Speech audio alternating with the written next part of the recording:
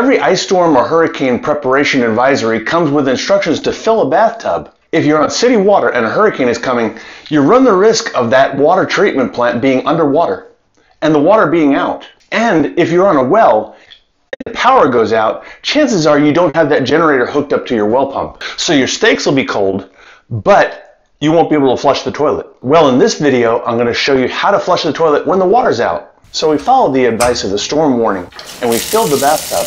Now what do? Well, you'll get one flush,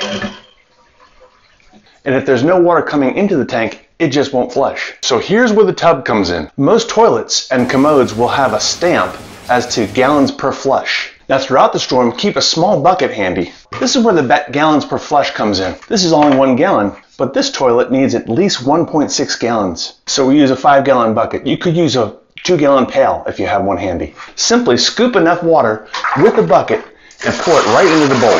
But you'll need a big mouth on the decanter because you want to throw that volume all in one shot.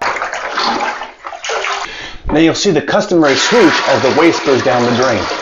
Then keep adding a little bit of water to refill the trap. This keeps the gas and odors down.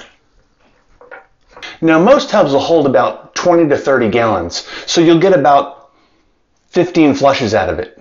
So, like they say, if it's yellow, let it mellow. If it's brown, flush it down. Of course, once the water is resupplied, you're good unless you think it's going to go out again. Then just fill the tub back up, back to its level. Now this is not potable water. This is not your cooking or teeth brushing water. That's what you have the gallon jugs for in the fridge. If you come to desperate situations and you need to use this water, make sure you boil it first. Stay safe. If this has been helpful, click the like and leave a note in the comments below.